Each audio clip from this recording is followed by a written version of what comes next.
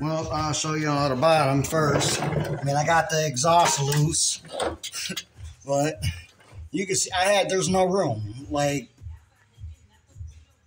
this is crazy, man. Like, I would have not went with these fucking headers, dude. No way. These things are badass. But I don't know. My back is not in the shape for this shit. Because look, I mean, if my starter goes out, man, you ain't getting it out of there. It's all the way over. I mean, the header. Which tube is it? No, it's number 1 tube. Look, it's way down there. See it? It's right up against the K-frame, the K-member. You know, that starter, it's unhooked and everything.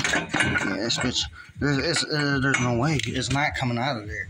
You literally have to unbolt the exhaust and almost pull the engine to change the starter on this thing if you had to. Or if you had to do something down there, you know what I mean? Like, yeah, I'm definitely going turbo, man. I ain't dealing with this. My back is not in the shape to be fucking around with shit like that, man. So this is definitely coming off.